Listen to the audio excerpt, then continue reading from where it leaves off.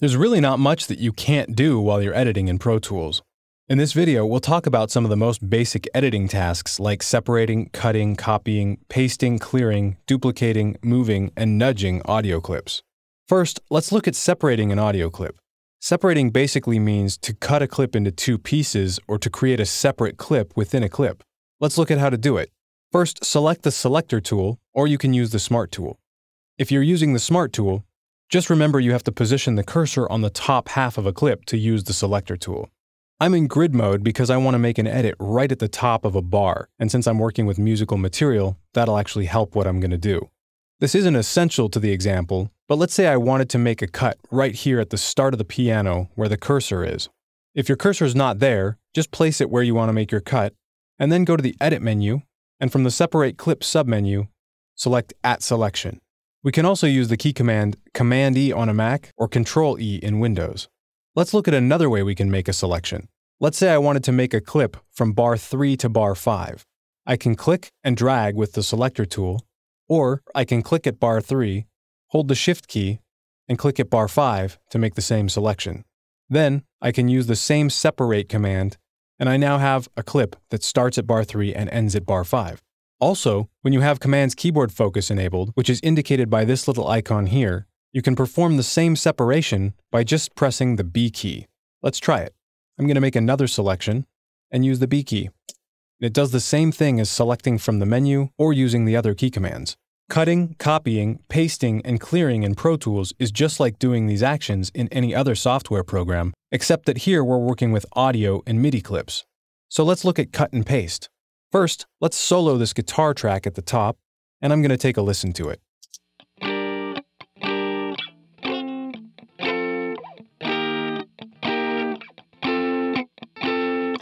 So you can hear that the third chord is actually pretty flubbed up. So let's say we wanted to copy and paste that third chord from the second phrase so that we don't have to listen to that flub. We can use copy and paste to do this. Since in this example we have a 4-bar phrase, I would want to go to bar 6 and select this first chord on bar 6. So I'm going to make a selection here around that chord. From the Edit menu, we can see that we have cut, copy, paste, and clear options available. So if I wanted to use one of these editing functions, I can select it from the menu, or I can use the key command Control-X in Windows or Command-X on Mac for cut, Control-C in Windows or Command-C on a Mac for copy, Control-V or Command-V for paste, and you can clear using the key command Control-B in Windows or Command-B on a Mac.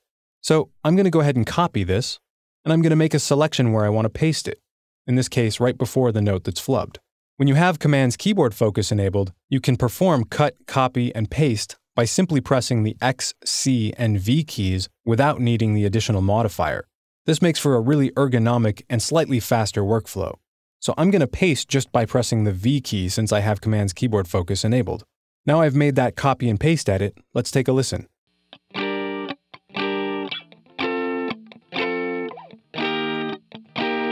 It's not great, but it's still way better than it was. On an audio track, waveform and blocks view are considered master views.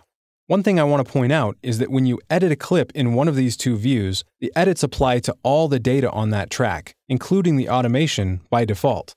For example, if you clear part of a waveform in a clip, the underlying volume data will also be cleared. However, if you cut out the volume data from a track, the waveform will not be affected. So let's take a look at this. First, let's go to Volume, and let's use the Grabber tool and click and drag a few times so that I have some automation breakpoints that we can play around with. Let's switch back to our master view, either waveform or blocks, and let's make a selection with the Selector tool.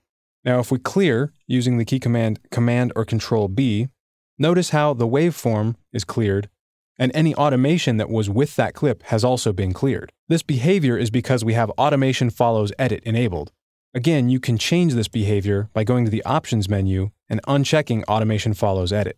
Now let's go back to the waveform view. I'm going to select Undo Clear from the Edit menu, and I'm going to uncheck Automation Follows Edit. Now if I clear this selection and look at the volume again, we can see that the automation was not affected. However, I'm going to leave Automation Follows Edit enabled. Now let's clear some automation. I'm going to make a different selection, and I'm going to clear the automation from that selection. When we do this, notice that only the automation is cleared and not the underlying audio clip. The master views on a MIDI track are blocks, clips, and notes. Any edits that you make to your MIDI clips in one of these master views, on a MIDI track or on an instrument track, will affect all of the other automation and controller data as well, just like with audio. In addition to the regular cut, copy, and paste, we also have some unique special commands in Pro Tools. We have cut special, copy special, paste special, and clear special can be really useful when editing automation or MIDI controller data.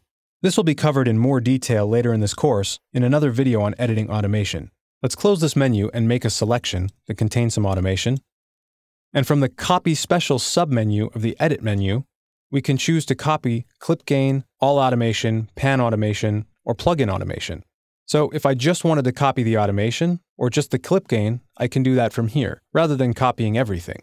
The same thing applies to cut, paste, and clear. Now we already know that the easiest way to move a clip in time is with the grabber tool. We can just click and drag, or click and drag to move back.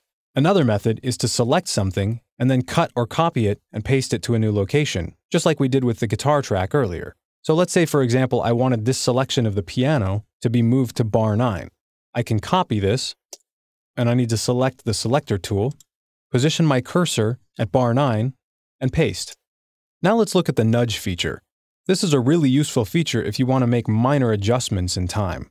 The nudge function will nudge a selection or a selected clip by the value set in the nudge value. The nudge value is right up here. This value is based on your timeline. So, for example, if you're working with bars and beats, the value will be based on musical time, and if you're working in minutes and seconds, it'll be based on clock time. For this example, let's set our nudge value to a quarter note. Make sure you have a clip selected or a selection on a clip, and on the numeric keypad, press the plus key to nudge forward in time, or the minus key to nudge backwards in time. Notice that this will follow our nudge value, so if I wanted to nudge by an eighth note, I'd need to set my nudge value to an eighth note. Then nudging will move in increments of eighth notes. If you're working on a laptop without a numeric keypad, you can use the key command Control period or Control comma on a Mac, or Start period or Start comma in Windows. Also, with Command's keyboard focus enabled, you can use the comma and the period keys to nudge forwards and backwards. Now let's make a selection within a clip. Notice that if a selection is within a clip, the selection moves, but the clip does not. If the selection contains a full clip like we already saw, the clip itself will move. One thing I should point out about nudging, though, is that it's really easy to go a little overboard trying to get everything aligned perfectly. And this can actually take away from your musical performance, so be careful not to over-edit and maybe re-record a performance if it needs drastic editing rather than wasting lots of time trying to fix something. Editing audio in Pro Tools is really straightforward, especially once you know the functions, tools, and commands. While the specific workflows of using Pro Tools may differ from those in other DAWs, the underlying tasks are universal.